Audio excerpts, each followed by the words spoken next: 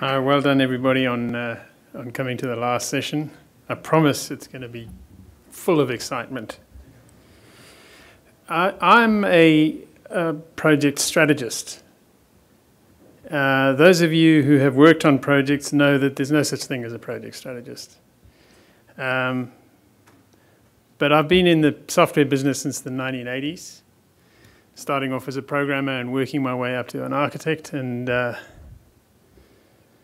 I guess I should be showing, yeah, okay, whatever that is. That's what I am. So when I got interviewed by the Bureau of Meteorology to take over this job, I said to them, look, you know, I don't have any GIS skills. And they said, nah, it's not that we want. We want a bit of the peripheral stuff that you know. So here I am, project strategist. So now the current Australian government, they've got a problem. It's a conservative government. They call themselves the Liberal Party. God knows why, but anyway, it's a conservative government. And so they get their support from two major power blocks. That will be the rural people out in the farms and the mining companies. So the question is, what happens when mining companies and rural people disagree? And over the question of coal seam gas, they really do disagree. So what they've decided is that they would consult the scientists.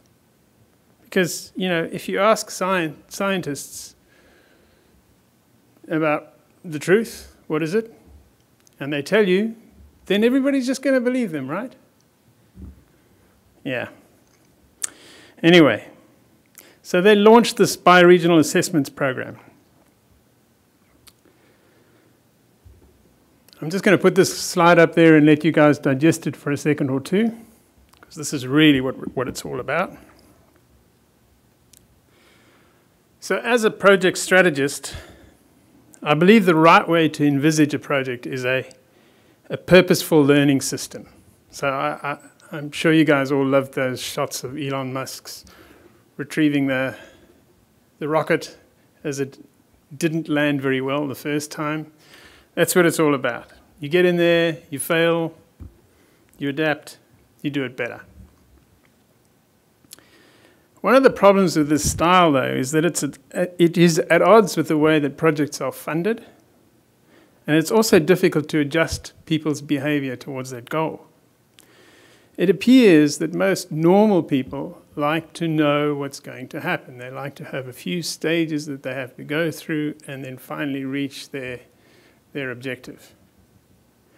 And it also, we have discovered that scientists are very similar to normal people. So they saw things the same way. But happily, they're all very, very nice, and they were happy to go on the journey that has been the Bioregional Assessments Program. So I'm going to tell you what the challenges were.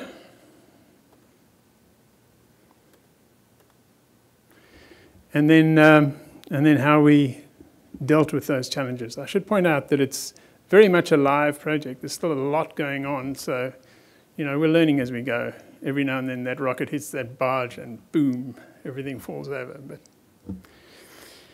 okay, so the first problem was the multiplicity of sources. So we've gathered data from a variety of places: mining companies, state government authorities, federal government authorities, environmental agencies, universities, you name it.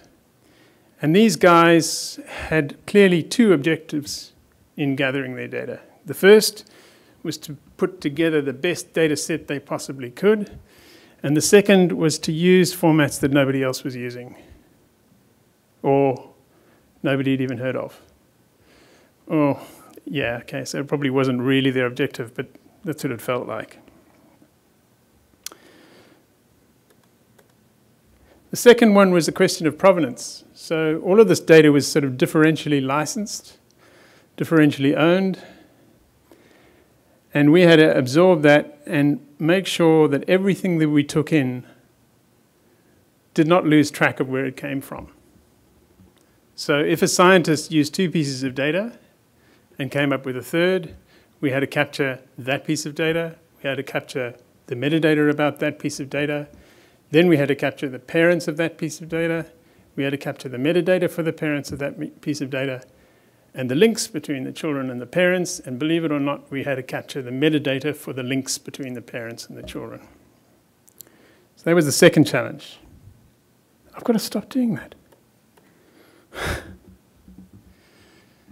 Okay, the third challenge then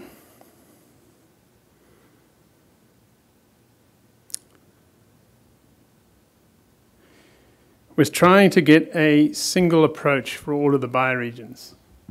So we had geologists and hydrogeologists and ecologists and various other professionals, over 200 of them, all of whom were absolute leaders in their fields. So having one PhD was the entry-level requirement. Many of them had more than one PhD. And it's very, very difficult to tell these people what they need to do, because they really do know what they need to do better than anybody else. So what we had to do was we had to get them to agree with each other, because obviously we're not going to tell them what to do. And that turns out to be one of the biggest challenges of the lot, is getting scientists to agree. So what we learned, well, we all know that scientists agree on one thing, which is about climate change. But they don't agree on anything else, and we know this from our experience. The next thing is the differential expertise. So we are IT people and scientists are kind of IT people. So I'd like to illustrate this problem by taking you through a phenomenon called the Dunning-Kruger effect. Has anybody heard of the Dunning-Kruger effect? So the Dunning-Kruger effect basically says that a person's perceptions about what they know are actually different to their experience. So if you get into a field, you have great confidence. It's right up here. I've got great confidence in what I know in the early years of doing it. Your experience, though, is right down here somewhere.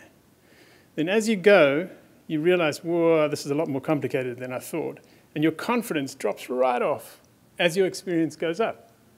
So your experience is now higher than your confidence was. And then you gradually get up. And here's a really interesting thing, is that when you're very experienced, you never, ever reach the confidence levels you had when you just started at something. So just imagine what it was like for me, the software guy. Because every one of those scientists had dabbled in IT. So they knew more than I did, clearly. Because I was absolutely not sure about what I knew. There was a flip side to that, because I was new to GIS. So I knew everything. Yeah. I say it flippantly, but it was a problem. Trying to know when to let go, when to learn, when to teach. The next problem was the fact that we were breaking new ground. So Chris Hadfield talked about, when somebody asked him a question, he talked about how easy it would be or when we would eventually get to Mars. And I thought, yeah, okay, he answered that very well. It's very complicated. But at least with the Mars thing, it's a fixed thing. You are going to try to get to Mars. For us, our objective just kept moving around because the scientists really didn't know exactly where everything was going to land. So we couldn't build for the landing place. Normally when you do enterprise software, somebody has the task in their head that the software has to perform. And it's a matter of how close we can iterate until we get to that point. So much for the challenges. So, as the project strategist, first thing to do is set the strategic objective. So one day I was sitting with the scientists, and I tried to explain to them one of the user interface guidelines we use when we develop software, which is called the pit of success. And the way it works is that what you try to do is, if the users cut every corner they can possibly think of, ignore any screen cues, just push the first button they see, try not to fill in anything, and walk away, that they've done it right. So that's the pit of success. You actually fall into it. It's not like a mountain that you have to climb to get it right. You just do it right. So that became what we were going to try to get right. So another thing that comes out of the strategy textbooks, when you teach organizations about strategy, what you try to do is you get them to focus on capability. And you get them to look at the capabilities they have that deliver the most flexibility and the most power. And power in the world of strategy means the ability to influence future events. So you want to try to get something as flexible and as powerful as you can. So at that point, we were looking around for what our technology stack was going to be, and we had a few people working with us. Brett was one of them. And we came up with a combination of PostGIS as the database system, FME, and Amazon Web Services. I thought that FME would help us to deal with different formats in different locations, all of those crazy formats that the mining companies and everybody used. Amazon Web Services would allow us to scale the system up as big as it needed to be. And then PostGIS would provide that steady center that we could put everything in and have a properly normalized database with all of the right constraints in place and that. So we hope to use this to quickly turn around the thoughts of the scientists, because the scientists were all thinking in different ways and they're different experts. And we thought if we could capture it and put it out there again really rapidly in very fast iterations, then that we could start to get some traction on where everything was going to go.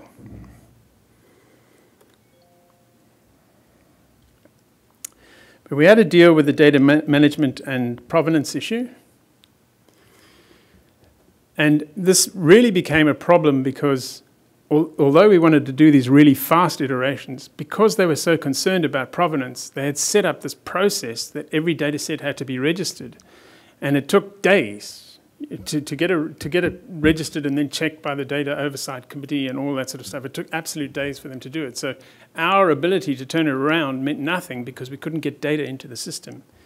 So we turned to Amazon. Amazon's got this amazing NoSQL database solution called DynamoDB.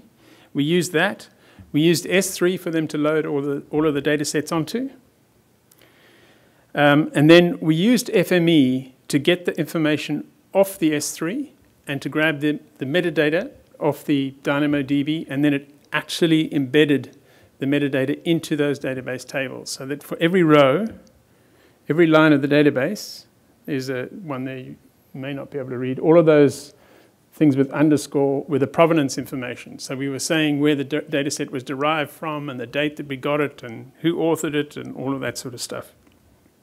The next trick we used was another software development trick, which is the use of a framework. So when you're working on a big software team, maybe 20 or more people, it's a common thing to not have any control over the periphery. So the developers who are working on the edges of the system, you don't really have a good view on how they're solving the problems they need to. So what you do is you set up a framework. You get 2 or 3 core developers and you just work on a very, very good framework, which mainly consists of classes and APIs. And then you get the other developers to consume those classes and APIs so that everybody's basically using the same language to do it. So we did our version of that, which was we had a very tightly normalized database. We put constraints into the database, including constraints about provenance, ensuring that every single table had provenance.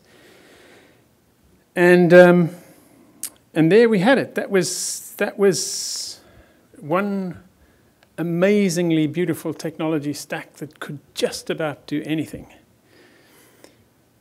And then we came to the problem, the Dunning-Kruger problem, the who can do what problem, which was the scientists were not giving us any data. They were holding on to it themselves. They were keeping it on their desktops.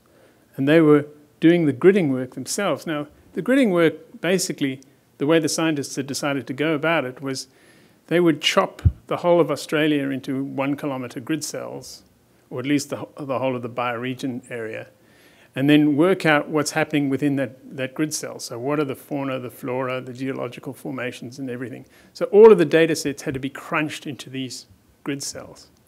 And that turned out to be a big job. But it was a big job that the scientists didn't want to give us.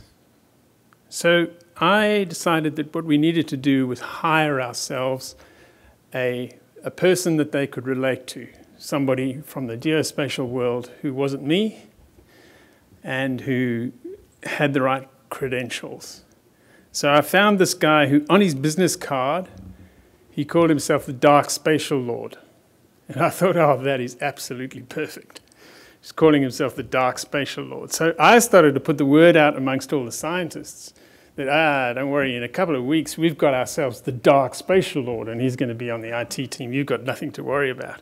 And I was extremely gratified when, just 2 or 3 days before he joined us, one of the science team phoned up and said, when does the spatial overlord arrive? I thought, overlord, yes, even better.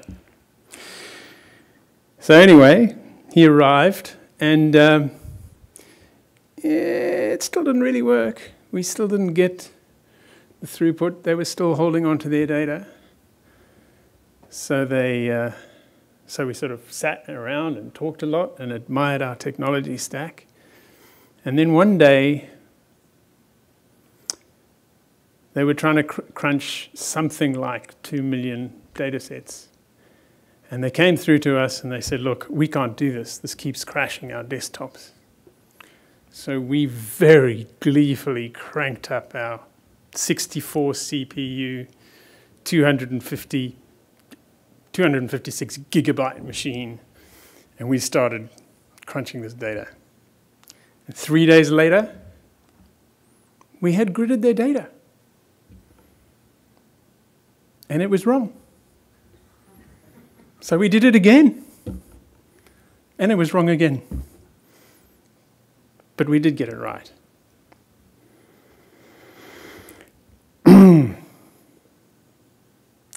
So, let's see where we are. We hired the Dark Spatial. So we had the immutable database. What we then did was we moved all of the data into the immutable database, and then we invited the scientists to play around with views on that database, to use materialized views. So that basically means they could create their own tables on the database, but because they were materialized views, no data could get in there. They had to read the data from the underlying tables. So there you have it, the normalized database, all fed in by FME. It was the only way that you could get to it.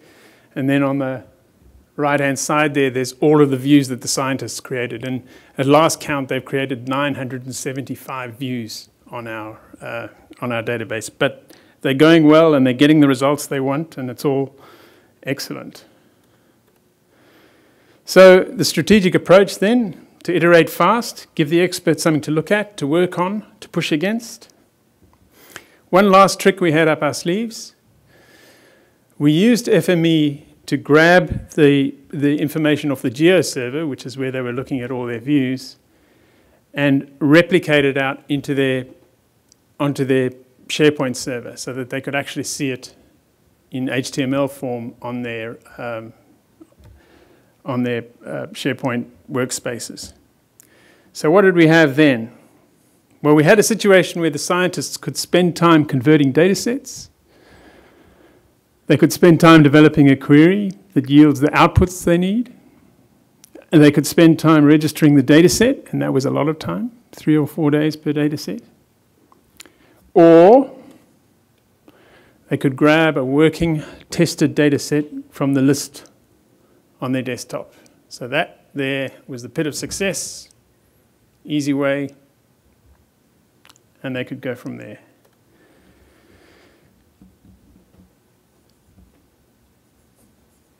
I've got nothing to say to this slide.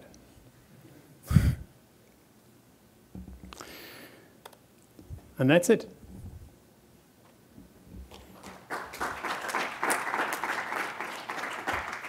Thanks very much, Trevor. That was really an intriguing story. Really nice that you took us along that journey to make that happen. So I think we have a couple minutes left, so if we have some questions, I would like to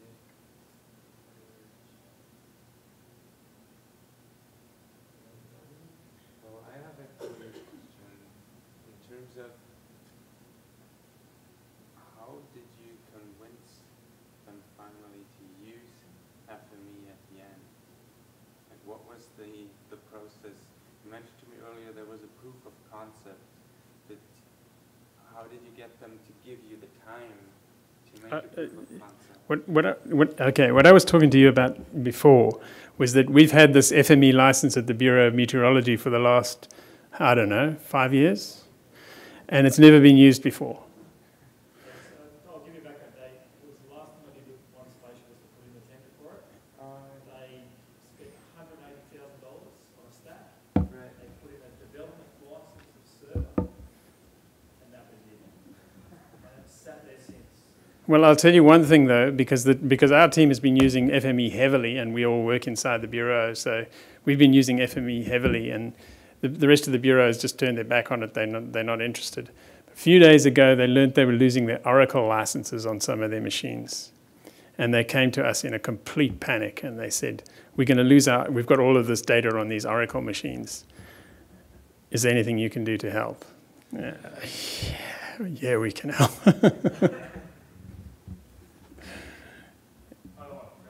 What's your favourite thing inside FME now? As a new user coming in, you've picked it up, you've run with it. What's your new favourite thing to use inside there? Oh man, I'm going to be so boring here. I'm going to say attribute manager. Yeah. Oh no, attribute exploder. Attribute exploder. Yeah. Yeah, actually that's right.